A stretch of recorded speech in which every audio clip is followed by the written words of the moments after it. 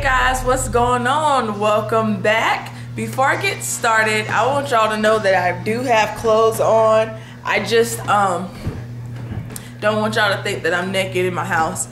If you haven't already seen my video, I dyed my locks. You can't see right now, so I'll post a pic, but I just wanted to come and tell you guys the mistakes that I made trying to dye my locks, so y'all won't make those same mistakes if you decide to color your locks.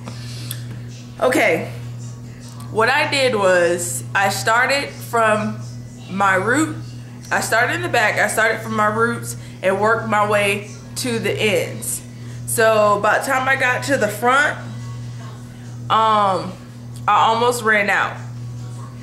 And I really feel that if I had 3 tubes of the dye instead of just 2, then my hair would have took better the first time, because I was trying to really space it out and it didn't take that well. Another thing is starting from the roots and going to the ends is bad anyway, because you can risk getting hot roots. Hot roots is when the dye releases because it's closer to your hair, because dye releases when it's close to heat, and nothing else takes except for the roots, and the ends don't take as well. And that's kind of what happened to mine, except for it just wasn't the roots. It actually went up a little bit up my locks, and some of my locks were colored, but it wasn't dark enough. So I had to go to a professional, and she did the same thing that I did, except for she did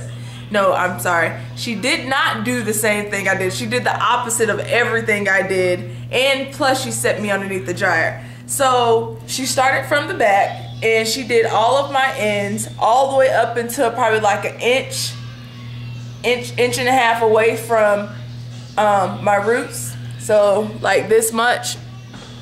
And then after she had all of my ends done, she put a cap on, and I sat underneath the dryer for about 20-25 minutes. Came out, she reapplied the rest to my head, and I sat in the chair for another 20-25 minutes. Then she rinsed, deep conditioned underneath the dryer. So what I would say is, if you are trying to dye locks, start from the end first. Either cover it with a plastic bag or a plastic wrap and sit there for at least an hour if you're not going to sit underneath the dryer.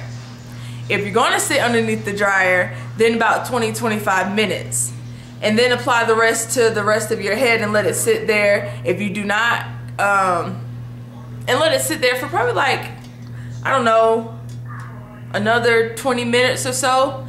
As far as the edges, be careful with the edges, because the edges is short hair, and it's, like I said, it's close to your scalp. So when you apply on your edges, just make sure that you don't have it on there for a long time, unless you just want your whole hair to be like bright, especially with the magenta. So I'm glad I didn't overdo it. I'm glad she didn't overdo it, and I'm glad that it came out, even though I did make mistakes. I spent $65, so that was my mistake. I ended up having to spend money instead of doing it the right way the first time and doing it myself. If you have any questions, let me know. If you have any advice for future references, let me know. As far as me re-dyeing my roots, I don't think I will. I wanted to dye my hair so my hair would become my tips later on.